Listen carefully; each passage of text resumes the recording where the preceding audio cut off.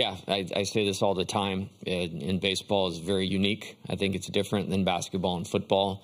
I think talent wins out in basketball and football more often. In baseball, it's not always the team with the best players. It's the team that plays the best that day. And as hard as it may seem to get anybody's head around, it's about tomorrow.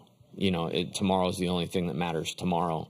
And there's advantages to both. You know, maybe you talk about rhythm, you talk about routine, you talk about confidence. Well, both teams are going to play with a ton of confidence, as they should, with the rosters. And I think it's awesome. You know, when you look at Selection Day, and, you know, I'm a very stay-in-the-moment type guy, which my Baton Rouge media friends will tell you.